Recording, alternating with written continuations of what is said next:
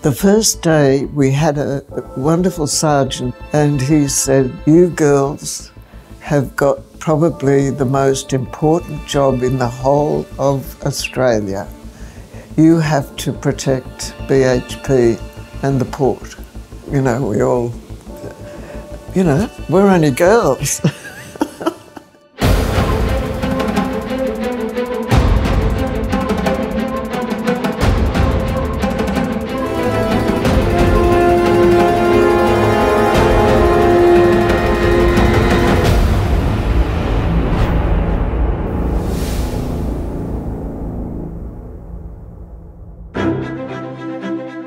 Fortress Newcastle was the military title given to the protection of the industries of Australia here in Newcastle. Only 2 places in the whole of Australia were protected to any extent in the Second World War. Sydney, of course, and here in Newcastle. And what they did was they put together a network of artillery, anti-aircraft, searchlights, radar stations and bases of fortresses of people, for the reason being that Newcastle had everything that was important in the Second World War. The industries that were making munitions and all sorts of things like helmets and rifles and everything you needed to run a war were done in factories that were here. The industries that were already here were converted to war factories. Newcastle made everything, including uniforms, and even the dried food that was consumed by the troops on the front line was manufactured in a factory in Morpeth and shipped out on refrigerated barges made by local manufacturer Gninins. The deep-water port was carrying coal. All the ships used were coal-fired ships, so coal was absolutely critical. The state dockyard was the dockyard that all the vessels that were damaged were brought here to be repaired. The Air Force base was here. Everything that you needed to run a war in Australia was centred here in Newcastle, so they put a military installation on a major scale. It was frightening, it really truly was, even as a kid. All this stuff they was putting in to protect the wire fence, the tank traps and doing tests and all these guns and that, oh, it was frightening. For a city of less than 100,000, we had a lot of protection. In addition to the 5 army bases, we had 2 naval bases, 4 forts, 2 RAAF bases, 7 anti-aircraft batteries, tank traps, radar. This was enormous. Never told since then, but when you look around at all of the bases, this was a military establishment on a major scale, and that's why the Japanese came here and shelled the place, because this was the place to be at. We now know that the Japanese never really intended to invade us. Australia is far too big to hold. But because of our industries and our coal, they did attack us. They sank 39 ships off our coast, and for the people of Newcastle, that threat was real. I think if they wanted to make an effect, they would have grabbed the port of Newcastle. It was the only thing that would have damaged Australia in the war to a serious degree, and that was because they had shipbuilding, ship repair, which is more important than people forget about that, deep-water harbour, and the steelworks. So it was a strategic thing, and all they'd have to do is grab the port and hold it. They could be here for years, we wouldn't have been able to dislodge them at all. Newcastle Steelworks at the start of the war in 1939 was the biggest steel plant in the British Empire. Essington Lewis was a great man. Back in 1936, he said, "War clouds are gathering over Europe and we must do something about it now." So ferroalloys we bought from South Africa. And he quickly thought, well, they're in danger, those ships with submarines in the Indian Ocean.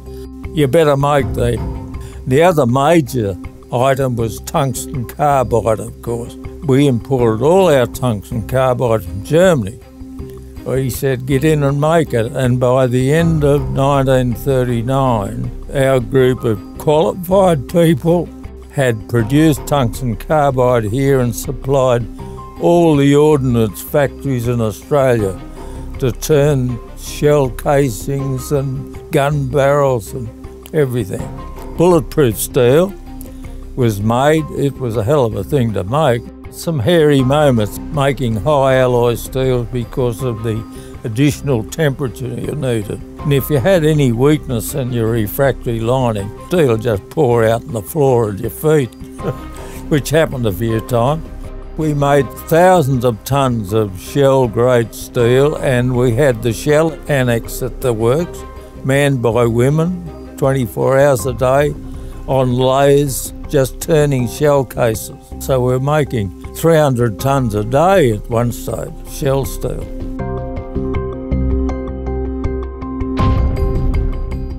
Then it was a matter of supplying the right steel to the subsidiaries, like the bulletproof with Lysart's plate, Stewart and Lloyd's gun barrels, because they rolled tubes. They had that technology.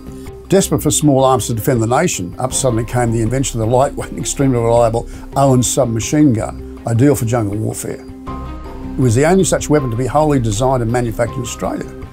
It was produced by Lysart's factories in Newcastle and in Port Kembla. We were often called on, because of the high tonnage required, to do something that had never been done in open hearth before. At one stage we made cylinders for the boomerang fighters that we made down there. Well, did we have some trouble with that? We had to go to very high temperatures to melt all these alloys. The roof for the furnace was made of large silica bricks. They got very hot, of course, but at these very high temperatures, they actually melt. You look at the roof and you see stalactites, and you start to worry. During the war, my grandfather was in charge of a project where they were required to build 175-foot long tugboats, 50 for the US Army and 50 for the Royal Navy. My granddad had to design a production line alongside the Hunter River, so a 75-foot tugboat was launched every 2 weeks to keep up with the demand from the US and the English navies to provide the tugboats that went up into the Pacific Islands. The Japanese knew a lot about the BHP. There was a rumour that Mr Menzies had escorted them round the BHP long before they entered the war. He had the nickname of Pig Iron Bob because just before the war, apparently, he sent all his scrap iron to Japan, which people said came back then in the form of shells. During World War II, there was a Japanese submarine that let the midget submarines into Sydney Harbour, but on its way up the coast it laid off Newcastle and dropped a line of shells. Some exploded in the city and a couple exploded out on the steelworks. We woke up this June winter night in 1942 and hear this, and we all go outside with Dad and Mum. It's about 2 o'clock and we hear boom boom, and we all thought with Dad that it was our guns practising. But there was one puzzling thing. The sky was lit up brilliantly. We could see the steelworks. Searchlights, star shells, a couple of odd noises which alarmed me a bit, and I thought this is more than an exercise. I hair-tailed it back down to the small laboratory on the end of the department. And just as I got there, a phone rang, so I answered the phone. Hello, would you please tell your foreman that we are under attack and to black out all the furnaces? I felt like saying, that's like painting the Harbour Bridge. Well, the submarine attack came as a complete surprise to everybody. The lights were on, sort of thing. It was in the morning. Parnell Place was a bit of a mess with the shell landing in the road there and shattered windows and God knows what. The gunners said it was extraordinarily accurate shelling. It landed just inside the emplacements, etc. The Japanese knew what they were firing at. They were after the steelworks. My dad was Martin John Laffey. He was a master gunner first class. He received a phone call from here, tell him the circumstances, so he put his uniform over his pyjamas. He was the only guy that had the key to the ordnance to fire the guns. There were a whole lot of complications. Where the submarine was originally couldn't be seen from Fort Scratchley because it was blocked by nobbies. The submarine drifted, which brought it into range. They fired the two guns. It showed that he was a master gunner first class because the first shot that he fired nearly sank the sub. It went pretty close because they stopped firing and they submerged after 4 shots. Fort Wallace, from memory, had a larger, more destructive gun, but they knew enough to come in literally under the radar. So the big gun at Fort Wallace couldn't depress low enough to fire. So it'd fire across the top of the sub. A lot of this was known by the authorities that there could be trouble because, say in the middle 30s, Japanese ships would come here and they'd hire the only cab in Newcastle and they'd have it for the day, these poor seamen. And they'd go around and they used to get themselves photographed against military installations. They would actually photographing what the fort was and how many paces it was and that sort of stuff. So when the Japs fired, they could get almost pinpoint accuracy and they would have knocked out the guns if they'd been there another 2 or 3 minutes probably. It appears that the Japanese had 1938 British Admiralty charts. It has Japanese writing and information and so on over it. It extends from Tomaree to Wollongong, and we have a second one which covers the port of Newcastle. That was the one that they were working on when the I-21 submarine attacked Newcastle. We didn't get the all clear till 6 a.m. There would have been 70 or 80 blokes down in air raid shelter, most of them having a good sleep. People were fearful, but they accepted it after a few days, as people do. It's very popular in hindsight to say that Japan never intended to invade us, that the threat wasn't real. But it was real. They were here, bombing our harbour. The Fortress Newcastle concept was about the centre of the industries in around the harbour and around Newcastle. The major guns were at the 4 forts that all had 6-inch or 9-inch guns. The northern one was Tomaree, Fort Tomaree, up on the headland at the entrance to Port Stephens, and the 6-inch guns there were to protect from the north and to protect the entrance to Port Stephens. To control the vessel movements and in and out and around Port Stephens, they needed basically a control tower, I guess you could say. There were a number of gun placements at the base of Tomaree, including a torpedo launching platform, so that they could fire torpedoes from the land at any invading vessels. And on the opposite hill, on Yakabar, they had a fake gun, big piece of pipe sticking out to sea. During the Second World War, Australia had a very close alliance with America. The American Army made an agreement with the Australian government to allow Port Stephens to be taken over by the Americans as an American base. The Australian component was called HMAS Assault. Thousands and thousands of Australians were trained, but also hundreds of thousands of Americans were trained in landing craft, in jungle warfare. There was a major military operation around the beaches of Port Stephens. During the war they had about 50,000 troops, English and Australian and American troops up at Port Stephens. They put the road in, a tarred road into Nelson's Bay, which they didn't have. Before they came here, people that wanted to go to Nelson's Bay used to go up to Tillagary Creek, get in a ferry, then go up to Nelson's Bay by water. This new road made it easy for the troops to come down without permission to the nurses' quarters and to the dancers at Stockton. A couple of Americans got killed in a jeep halfway to Nelson's Bay and they hit a cow. So they sent a message through to all the farmers to keep the cows off the road or they'll go through and machine gun the cows. All of the coast from Port Stephens down to Newcastle was protected.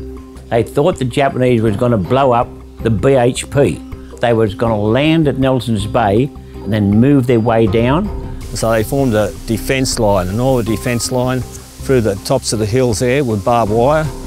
What it did, it went from the river to the beach. I would say it'd be 8 or 10 metres wide and it'd be 3 metres high.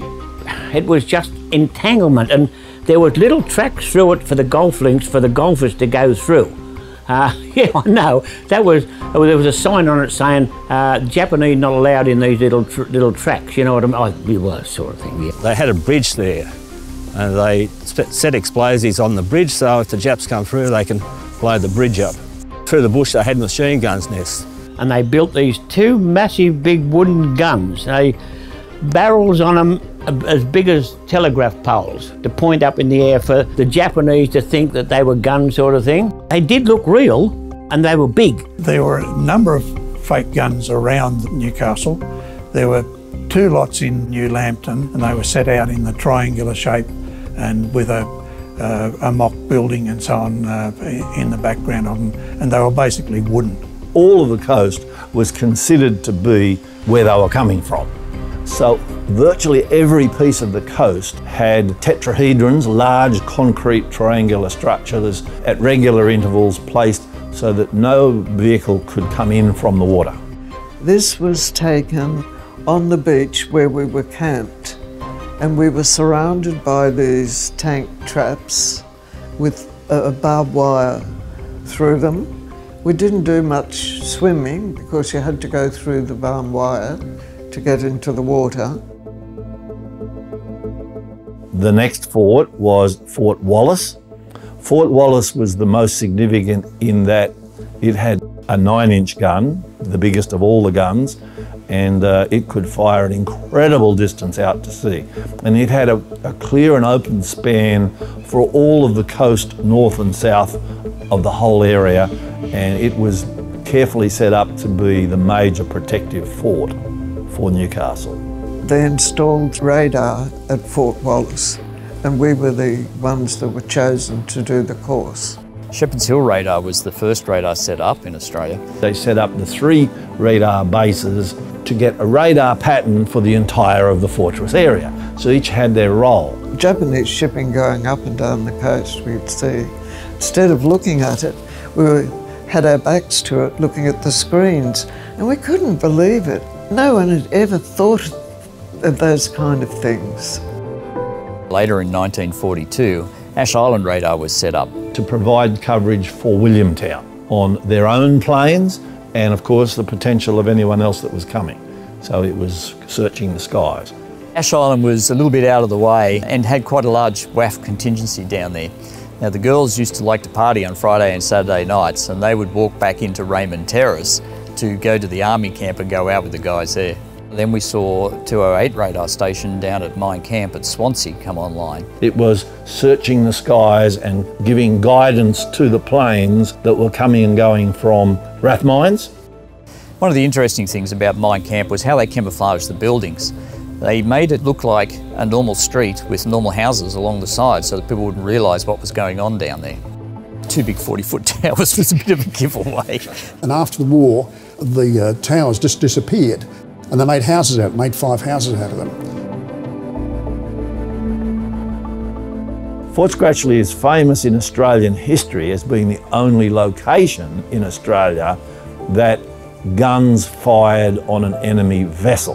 Fort Scratchley had been built way back into the 1800s to protect Newcastle from an expected Russian invasion a long time prior.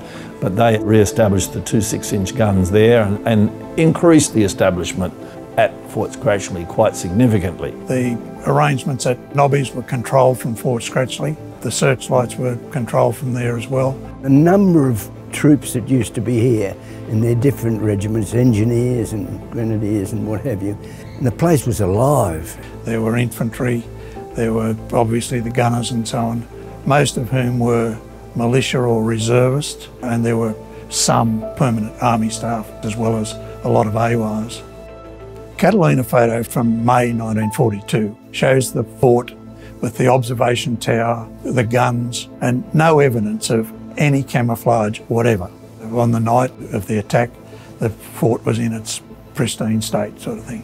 The later photo in December of 1942 shows the fort fully camouflaged. Made the place look like there wasn't a fort at all. There were additional buildings put up. They were all built from masonite. The observation post was made to look like about a 3-storey house. Each of the 6-inch guns had a metal frame with a small house, and they were on rails so that the house could be pushed aside so that the guns were free to be fired and so on.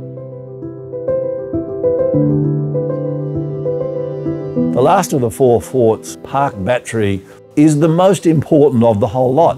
It is the only place ever in Australian history that the 3 armed forces all had a headquarter operation together in the one building for the united purpose of protecting the one place. And of course the Master Gunner's Cottage that's still there was one of the many buildings that they built there as the command centre for Fortress Newcastle. It was Dobson's main location. Colonel Dobson was the commander of the heavy coastal defences for the Second World War. So there's a large myth about tunnels in Newcastle, that all of the forts are joined by tunnels. Well, that's ridiculous. I mean, there's a big body of water. You would have to go particularly deep under some coal mines to get from Fort Wallace to Fort Scratchley. The forts each have a tunnel network, so yes, there are tunnels. And up at the top of King Edward Park, there's tunnels through the hill for where the searchlight batteries were. So we do have extensive tunnels, but they don't link to each other. We were looking out our top bedroom window one night and it was all pitch black and we could see the searchlights crisscrossing the sky, and I can remember that really vividly.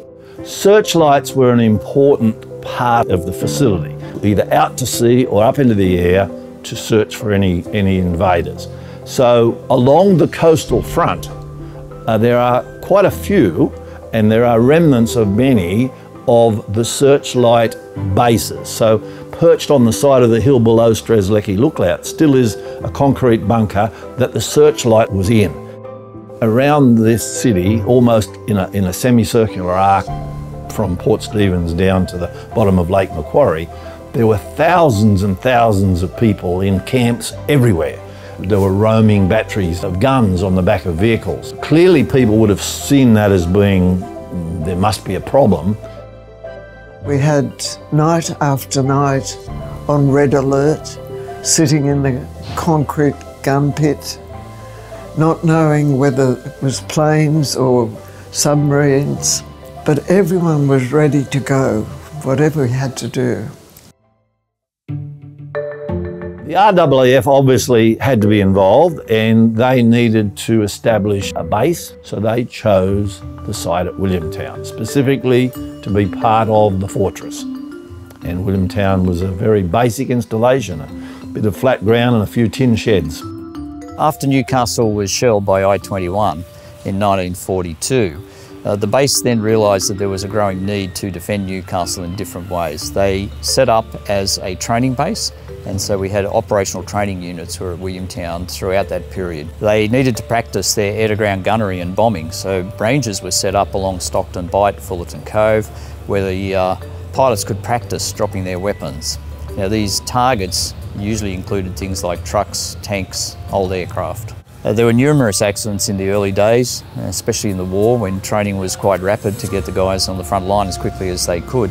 And of course, with a lot of aeroplanes, they were only single-seat aeroplanes, so there was no room for an instructor in there as well. So the guys were basically teaching themselves how to fly.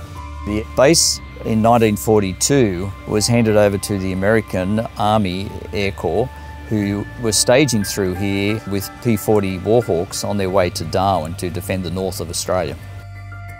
When you look at the way that field has expanded, both militarily and commercially, now Newcastle has a fantastic international airport, and it all came out of Fortress Newcastle. And of course, the Air Force base at Rathmines was their other big area they were protecting. Essendon Lewis, the head of BHP, was one of the only ones saying originally, we've got to defend Australia. So he was the guy that actually got into the steel industry, got to making guns, etc. They looked around, and in 1939 they came here. They took about 35 hectares. It was the largest flying boat base in the Southern Hemisphere.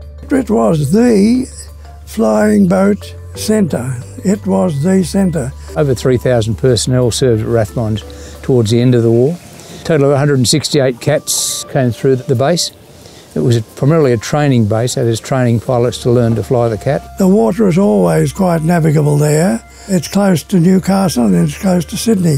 A Catalina was designed first of all in America. They are a boat basically with a huge wing, 102 feet. It's a very, very huge wing. They had enormous range, endurance, 15, 18 hours. Very important with the range of things they could do, from mining harbours to dropping bombs, rescuing of crews, and also supporting the forces on land, resupply food for the coast watchers. On the first day of arrival at Rathmines, we're getting off the bus, and there was a corporal there, you and you, are down for a duty tomorrow at the cemetery because a plane has crashed and you will be the pallbearers. A plane with a very experienced senior pilot was training a new group to do these dangerous open sea landings just off Nobby's Head. Unfortunately, there were only 2 out of the whole crew who were saved, so we were sent as the duty for the burial service the next day. It was a pretty rude awakening. World War II also had its bizarre side. Future Archibald winner artist Sir William Dobell first dug trenches at Rathmines RAAF base. He and others in the camouflage unit were soon painting fake farm scenes to disguise military installations from the prying eyes of any low-flying Japanese aviators. The fortress area went inland as far in as Singleton. You need to spread your forces away from the centre. If the centre is attacked, you need to have forces further out around the boundary. So they created specifically army bases and anti-aircraft bases as far away as Singleton. There were 5 different army bases scattered around the outskirts. We had Singleton, Largs, Rutherford, Raymond Terrace and Greta. Greta Camp was established particularly as a training base for soldiers, for the army, and in its heyday it was a major army training camp. After the war, from 1949 to 1960, the original Greta Army training camp was repurposed as a processing facility for migrants and displaced persons, basically refugees escaping the horrors of the Second World War. During its 11 years, 100,000 people passed through that camp and around 10,000 babies were born. These people later entered Australian communities and helped forge the Australian nation. Singleton was established further inland. It exists still today as one of our most significant army bases in Australia. So again, Fortress Newcastle and its day has turned into a major, important Australian army base. There were a whole series of anti-aircraft batteries established, both permanent and mobile. There's a couple of great big concrete buddy dinghies that they put ack guns on top of it, and my uncle, Eddie Chapman, used to man them, and they had quarters out there for them to live in, to sleep in, and they used to tow a target over the top of them, heading towards which the Japanese would have done, head towards the BHP, and these ack guns, you could hear them from here, and they'd be firing at the target sort of thing, and this went on a fair bit. We did the technical work on what was called a height and range finder and what they called a predictor. We got the guns aligned to the target, and then we would call fire. I'm here. You can see from the fort outline how much effort they put into considering all the potential ways that an enemy could attack the centre. So from the north, from the west, from the east in particular, but also from the south. So what they did in the south, they figured that there was a very narrow point of land between the ocean front and Lake Macquarie. And that narrow point of land was the most suitable spot that they could defend any attack from the south. So at Coldtee Creek, they established what's known as the Southern Defence Line, a complete barrier of barbed wire. In the afternoon on the way home, while attending the primary school, we used to pass Anderson Hill, and it was honeycombed with tunnels, and the army was there. The soldiers used to take us down through the tunnels, show us around that. In the trenches, they had machine guns, they had Bren guns on tripods. They were guarding the road. There was a timber bridge built that they could demolish in one moment. They would prevent any attack from the south.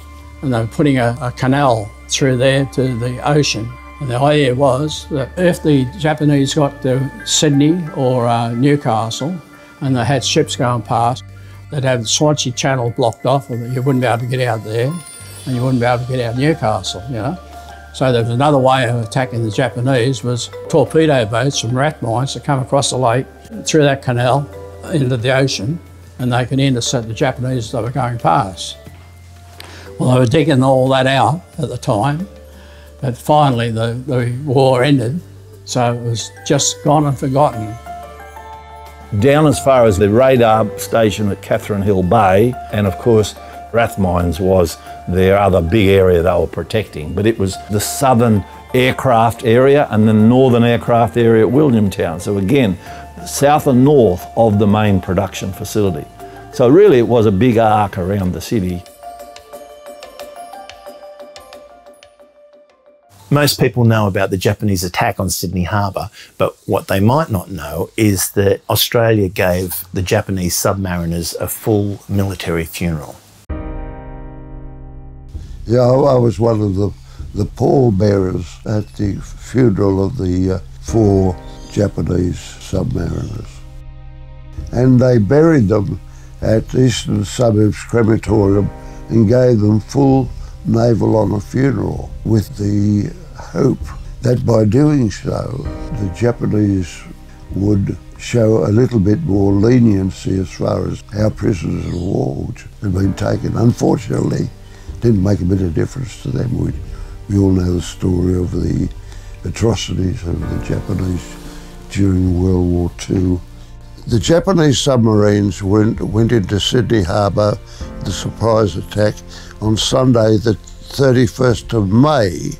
Those midget submarines were somehow carried on the backs of mother submarines who discharged the midget submarines once they reached outside Sydney Heads. The mother submarine went to work plundering shipping along the east coast of Australia, particularly between Sydney and Newcastle. And only 3 days later, a BHP ship, the Iron Chieftain, was torpedoed. She just left Newcastle with a load of coal bound for Melbourne. The Navy stopped all ships leaving port, and all ships could not sail independently. They had to sail in convoy. So a convoy headquarters was established in Newcastle at HMAS Maitland. Port of Newcastle. Ships move out to join a convoy as it steams along the coast. Out to sea, a grim hunter waits for its prey. I was on a ship in the second convoy. We sailed out of Newcastle. There was 14 ships in the convoy. One of the ships, a ship called the Guatemala, was a bit slow leaving port. The Commodore said, "I can't afford to stop out here outside Nobby's for fear of being picked off by Japanese submarines." So the 13 ships with the Guatemala, we could see it coming down the Hunter at 1 o'clock the next afternoon.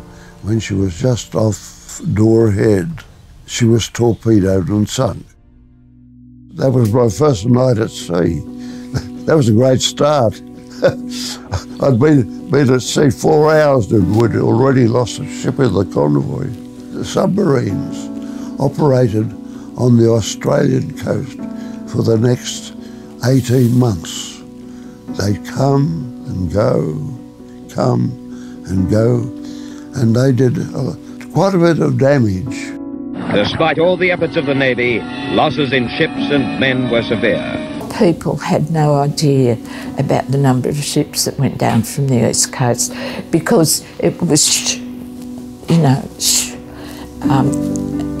if Dad was coming home, don't tell your girlfriends. You couldn't even tell your girlfriends. There was a very special purpose and a very special routine to operate if you were in trouble, if you were attacked. Frigates of the RAN, newly built in Australian dockyards, shepherd the convoy. More than 60 corvettes were built in Australia for this purpose. And the one thing that we knew about the convoys was only the escort ships were allowed to pick up survivors because they were quick. The Iron Crown was travelling with a full load of iron ore bound for Newcastle when off Gaybo in the south coast. She was torpedoed and sunk very quickly. And I can remember my father saying he was in a convoy when the Iron Crown went down, and I can remember him saying 1 minute it was there and the next minute it was a ball of smoke. And the horrible thing was they had to do full steam ahead and not stop. Iron ore was a very dangerous cargo, particularly when you're on the ship, which is torpedoed, because she went up in a mass of red dust, and when the air cleared, there was nothing left of the ship. 36 of them went down with the ship, 16 survived. The Iron Knight, my father had been relieving on it. A lot of the engineers were young men who came from Wickham. Dad called them the Wickham boys or the Carrington boys. You know, some only 17 if they were junior engineers. And I came home from school one day, from primary school, and I could see, I get quite emotional with this because I could see my father crying. And Mum said, leave your dad alone. She said, it'll be okay. And every engineer was lost on the Iron Knight, and Dad knew them all, young men, some of them. Because the engineers were down in the engine room, the Japanese were extremely accurate with their firing. Many of the world's largest ships became troop ships during the war. And of course, we've got the story of the Centaur, the hospital ship. It was torpedoed in the middle of the night with a loss of 268 lives, ablaze with light, with red crosses marked all over it. And that was sunk by one of the big submarines. In the end, the Japanese sank 39 ships off Australia during World War II, 1/3 of those off the coasts of Newcastle and Sydney, with around 1,200 lives lost. So the war was definitely on our doorstep. If you read the Australian press, we'd sunk Japanese submarines every week for the next goodness knows how long. But in actual truth, at the end of the war, it was established that we didn't sink a Japanese submarine, not one. But you had to keep up the morale of the people in those days, and you got fed a lot of information which was a long way from the truth. The convoys which sail up and down the coast, their aerial escort was the Catalinas, which could patrol mainly around Sydney, Newcastle, from their base at Rathmines. And they did a very good job. The flying boats from Rathmines went way up to New Guinea in overnight flights. They did work all around Australia. They, on patrol, located the Japanese fleet sailing down to take over Indonesia, New Guinea, whatever. So a vital role. Our primary aim was to do this deep sea mining, and the issue was you had to be down at about 100 feet, tree level, come in at night over a port and drop 2,000-pound mines, which proved itself to be a very valuable control of Japanese fleet movements, to the extent that ultimately they were almost unable to operate until they were sure that the mines had been cleared away. At its peak, about 1945, there were about 3,000 personnel here. It would have been a big target. There's a persistent story that the Japanese had a submarine based around Spoon Rocks at Swansea, and it was there and used to surface because they found tin cans and all sorts of stuff there washed ashore. So the threat was very real, and they think that someone was actually within Catherine Bay was sending out signals to the submarine out off the coast. The military has the techniques of not telling the people what they're doing, ever, anytime. A, they can't spread information if they don't know it, but B, the military have their own way of doing things. There was a decision made that I understand took place between the military part of the government and the board of BHP at the time, that the steelworks at Newcastle was not to fall into the hands of the enemy. Growing up hearing my grandfather talk about, he was called into a meeting and he was told, because he had had so much involvement in the construction of the plant from when he started working there in 1923, he had to work out how to destroy it, and destroy it to the point that it could not be rebuilt easily and could not be used. The plant was broken up into a timing chart, and there was a sequence and the procedures of where explosives were placed to flatten the blast furnaces, flatten the coke ovens. And after he had done that, he was then seconded to the military and taken around all of the industries in Newcastle and basically wrote the procedures to flatten Newcastle. Places like the lamp works, it was just flog the machines with a sledgehammer. The gas holders at the back of Tighes Hill were going to be blown up, the wharves were going to be blown up. He was so concerned about it that he, at the time they were living at New Lambton, and they had a weekender out at Pelican, so he picked his family up and moved them out to Pelican for a fair part of the duration of the war. That happened, and you think about it today and go, wow, they were actually going to blow the whole place up, not just the steelworks, flatten Newcastle's industry. The industries were tasked with making special munitions out of steel that wasn't made previously in Australia. They needed to make bullets that could pierce through armour plating, special steels. They needed to make plate for vehicles that would not be pierced by bullets. So the research that was being done at the steelworks and other subsidiary industries about special steels was very important, but new work. So those products were handed to the military testing people, and they built a special place at Fern Bay for the testing of these products that were made locally, called the Armour Proof Range.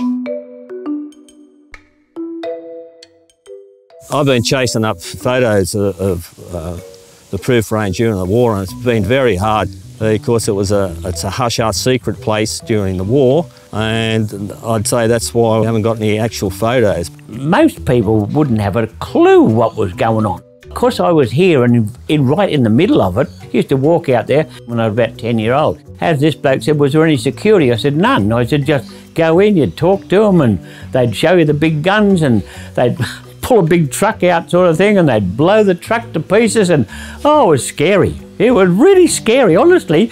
You think, holy dooly, like what's going to happen next? On the main targets, they had 200mm plate they were testing. The shells they were firing were 4-inch shells, and you can see how they've actually punched right through the 200mm plate. It's just unbelievable. They just fire at a target to see how accurate the guns were. The main centrepiece, they actually filled it with sand and sawdust, and they'd fire the shells into that and then dig the shells out of that and see what's happened to that. I mean, it must have been a horrifyingly dangerous place with all these pieces of steel being forcibly very close projected into other pieces of steel. All the shells they fired in this place was all inert, but they have fired high explosive shells from the proof range over onto the beach itself. They used to hit the target, and if they wasn't dead accurate with them, they'd ricochet off and they'd land up out the back. So we used to pick them up as kids at 10-year-old and bring them home, and we had them in the backyard. Oh, I'll never forget it, 10-year-old. And what do we used to, I can still see myself doing it, get a hammer, and the point of the big shell, we would tap it and you'd unscrew it, and we'd say to each other, oh, look at the sand we're tipping out of it. We didn't know it was even gunpowder. Well, we was only 10-year-old, 8-year-old, yeah. And then my uncle, when he come round the house one day and he saw the shells, well, man, I can see him now. He was huffing and puffing and jumping up and down, and he said, get these things out of here. I can still hear him saying it. And what we did, we carried them from there across to the river here, put them in a rowboat, rowed across the river, and I think we had about 6 or 7 of these big 25-pounders and threw them in the river. Yeah, yeah, alive. Like not, yeah, like, wow, scary. Just in recent years that they wanted to put a housing commission place through here, and they were checking out where the live rounds, and they've actually found live rounds out here. They got 185 SES to go out and look for them, and they found 28 live ordnances and then blew them up where they found them. And the noise was hideous. We could hear it here as plain as can be. It was frightening. So once the Second World War was underway, with 700,000 men at the front lines, the women were basically called upon to take over the running of the country. They ran the farms, they ran the factories, they ran the public infrastructure. It was just immense. I'm Grace Jones, and I was here at Fort Scratchley in 1944 right through to about 1946. When we joined up, we understood that when we joined, we were taking a man's place, and we did take a man's place. To think that we had 18-year-old girls in charge of protecting our infrastructure here, our BHP, you know, manning the guns, 18-year-old girls there to protect the port of Newcastle is just astonishing. When we got to Wave Battery, the men were pretty aghast. They couldn't believe that women were coming in to do the same job. When RAAF Mines found out that it was the girls that were going to do it, every pilot turned in sick that morning. The CO promised them there would be no difference in the chores, so we did exactly the same as the men. And we got a lot of respect for that too. We weren't treated as women. So that was the first day that I realised I was going to be a gunner. I think my dad was very proud. He and 2 brothers and 5 first cousins all went to the First World War, and they were all gunners. We did everything, and we were just camped on the beach. We lived on the sand, we ate sand, we slept sand. 1 shower, 30 girls trying to get a shower together. And that was the funniest part of the day. Around this city, there were thousands and thousands of people in camps everywhere. You'd go down into Newcastle, and the place was covered in Yanks. Like, you know, there was Yanks everywhere. These Yanks came up and they brought us up chewing gum and Coca-Cola in a green bottle and gave it to us. So we thought they were a great place. We hadn't seen chewing gum till the Americans came. I'd always wanted chewing gum. In Stockton was a family called Sands, and they were all boxers. They used to train in Newcastle Beach, and a lot of the Yanks used to interfere with the women there, sort of, you know. And there was a lot of Yanks woke up next morning and found themselves on the beach because these Sands used to go along and build them all up. So they used to clean the beach up for them. When we got out on leave, we'd make for one of the pubs. Newcastle, she was a very wild old town during the war. Every 2 months a band would come, and none of the men at Wave were given leave over that night, and all the girls had to go because Link only had men, so we used to go and dance. You know, we did the jitterbug under the legs and over the shoulders. And, I've never seen dancing like it, and that was one of the highlights. Everybody went to the Palais, yeah, the Palais. It was a rough old place too, but there were places of entertainment.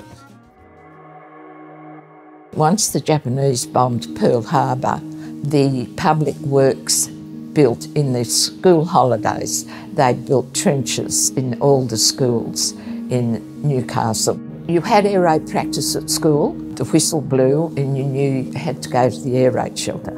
Everyone had a war satchel, every student, and in your satchel you had an enamel pannikin, you had a soup cube, which I always wondered what you did with it because I'd never seen a soup cube. And in that bag was a rubber to place between your teeth, and we had cotton wool to put in your ears. And at 11 o'clock every morning, the Catalina would come over, pretty low over the school. They'd blow a whistle. We'd have to run out and jump into the trench while the Catalina went over. We had a good-looking teacher. One day we had a male teacher arrive there, and I think to impress our teacher, one morning he sang out, "Righto kids, follow me." And he said he jumped into the trench to show off, but when he came to the surface he looked like the creature from the Black Lagoon. It was full of mud and water. Us kids near died of laughter. Dad was a warden. I think he had to go around and make sure people had their no lights showing. He had his tin hat and his gas mask. You had to have coupons for so much meat a week and so much sugar and butter and stuff like that. I remember going home and our house had been broken into, and I can remember a big policeman standing in our lounge room. Our coupons had all been stolen. So that's I can still see that big policeman standing there. At WAVE, there probably was 10 or 12 marriages, all successful, no divorces. Maybe the atmosphere of being at war, wanting to have something permanent and sustainable, they really made it something special. In all of my lifetime, I've never understood the war period. But all of the people that I speak to who are older than me, they talk about the fear, the terror that they understood at the time. Their life was at threat, and it was real to them, but it's never been real to us ever since. Absolute fear. I can't believe that you could live being so absolutely frightened. And most of that was from not knowing what we were up against. 1945, VJ Day. Air Vice Marshal Jones, watched by Commodore Collins, RAN, signs the surrender document, and then the representatives of the Japanese government and armed forces come forward to sign. I was in first year at Girls' High School, and we were called to assembly, and Mr. Drake, the Area Director of Education, was there at Girls' High Assembly Hall. And he was there to tell us the war had finished. And look, it was absolutely, we got the day off. The war was over, and there were all these black stockings running down National Park Street to go to the tram. And I just was in tears. I didn't want anyone to know I was in tears. And the French mistress came up and she said, "Daphne, why don't you run in with your friends?" And I could remember saying, "I won't have to say goodbye to Dad anymore," because we had all these goodbyes, you know, in the merchant shipping. My girlfriends who hadn't seen their dads for 3 years, I used to envy them because they only had one goodbye. And every goodbye you thought was the last.